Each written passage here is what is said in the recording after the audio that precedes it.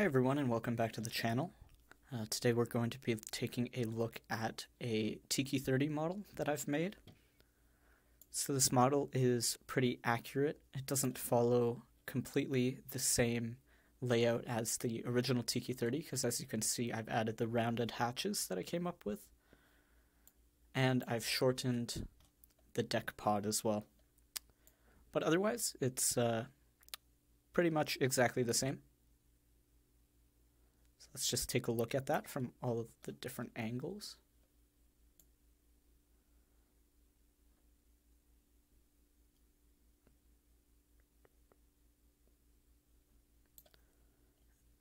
So most of it is complete aside from the sail, which is missing, and there's a bit of an area on the metal archway that I wanted to extend over to the different hulls.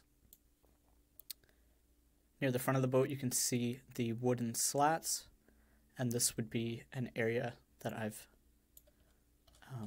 extended down for the anchor chain. Okay, and inside of the boat as well is exactly how it would be when designed. So I'm just going to change the appearance of those to glass so you can see into it. Okay, and let me just turn on the bulkheads as well so you can see that. What I haven't included yet is the galley, which would be at the back here, and the head, which would be at the back over here. But otherwise, these two hulls are symmetrical.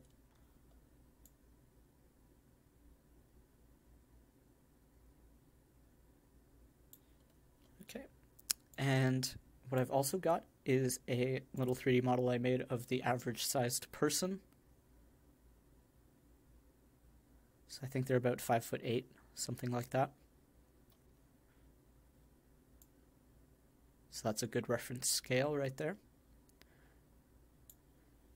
And I've also created a idea for a hard dodger. So let's take a look at that. So I don't really like how this adds a bunch of windage to the side of the boat, but what is nice about it is the amount of area that you could add for solar panels up top there, and this would be really nice for shade in say the tropics. I've also got an example of what the boat might look like if it had a boom. You can see that that fits right above the hard dodger there. I've seen a lot of gaff-rigged boats with booms. Warums are the only ones I know that don't have that, so I don't see why you couldn't add it. I can see some issues that it might add though. So let's take a look at that without the hard dodger. Very neat. Okay, so now what I'm going to do is put the color back onto that hull. I believe it's this color. Okay, and then we're going to go into render mode and take a look at what the boat looks like with some water around it.